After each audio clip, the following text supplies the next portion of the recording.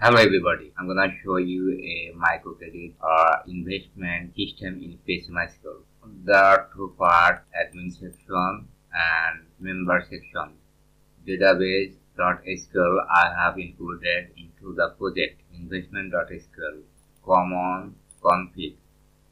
Database connection in common folder and file is config.php. Database name, user, password. Now I'm gonna log in as admin,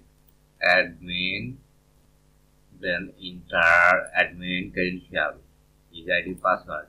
I logged in. You can see the dashboard, then investment and its type. Add an investment, name, minimum amount, commission in percent, in days, description, deposit. The user has been deposited here.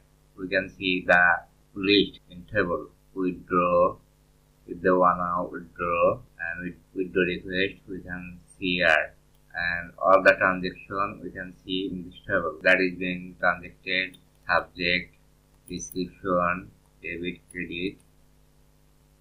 Now I'm gonna log in as member. Suppose I log in as member, deposit. You can see how much they deposited. They can do this deposit online, suppose with the card.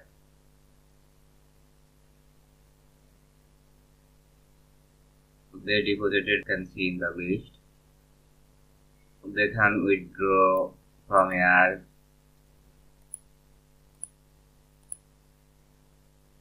How much they want to withdraw.